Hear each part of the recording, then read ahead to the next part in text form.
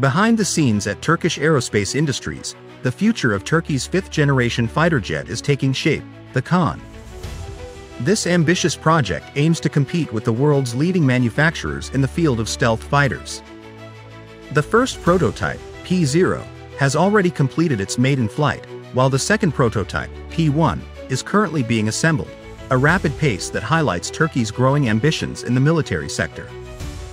Engineers at TAI are working to enhance the Kaan's performance, making modifications to the nose and air intakes to optimize aerodynamic flow. The schedule is accelerating, with test flights for the P-1 and P-2 prototypes planned for the spring and summer of 2026. The goal is to deliver 20 aircraft by 2028 to replace the Turkish Air Force's aging F-16 fleet. For now, much about the Kaan remains shrouded in mystery. What is known is that it will fly at Mach 1.8, reach 55,000 feet, and be powered by General Electric F110GE129 engines. While Turkey remains tight-lipped about the fighter's details, it's clear that the Kaan is designed to stand toe-to-toe with renowned aircraft like France's Rafale and America's F-35.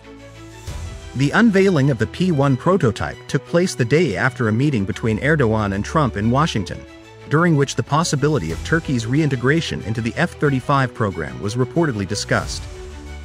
Nevertheless, Ankara continues to forge its own path by developing an indigenous stealth fighter, a move that demonstrates its determination to assert independence from the United States.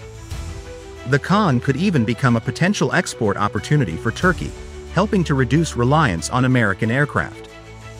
The Kaan, a symbol of Turkey's ambition in the aerospace industry, stands as a major innovation in the world of stealth fighters, a technological leap poised to position Turkey among the key players in global military aviation.